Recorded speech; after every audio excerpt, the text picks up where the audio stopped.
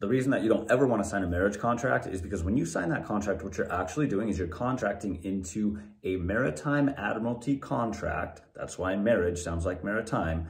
You're contracting the government to act as a third-party intermediary between you and your partner. So really, you're marrying the government. You're marrying the government to act as the third-party intermediary. Before the British Crown captured our country and turned us into a police state and installed all these corrupt court systems and judges and the police and their whole legal system, which is all corrupt, it's all scam, it's all fraud. We'll get more into that later. But one thing that they did is they replaced God with the government.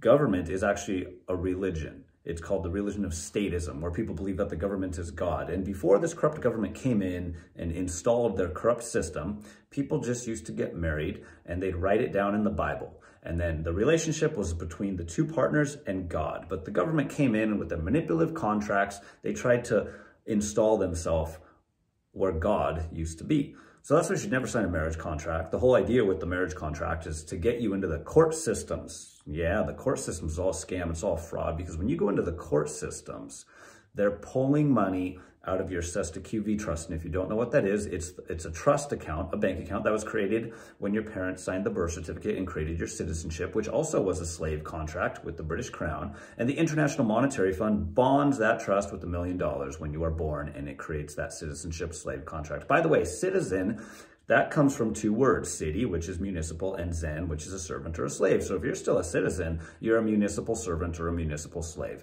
And when you get pulled into the court system, divorce court, which is what their ultimate goal is, they're going to pull money out of your trust fund. The judges, the defense attorneys, the whole bar association, the recording clerk, they're all just pulling money out of that trust fund. It's money you didn't even know you had. And that money that gets bonded in that trust by the International Monetary Fund, it floats the whole corrupt system of government. It's all scam, it's all fraud. Your social security number is a scam and a fraud, which is also created when your parents signed the birth certificate. Your citizenship is a scam and a fraud. The police, the judges, the court systems, the recording clerk, the bar association is all a scam. It's all a big fraud. And you need to know this. And you also need to know the way out. And here's how you do it.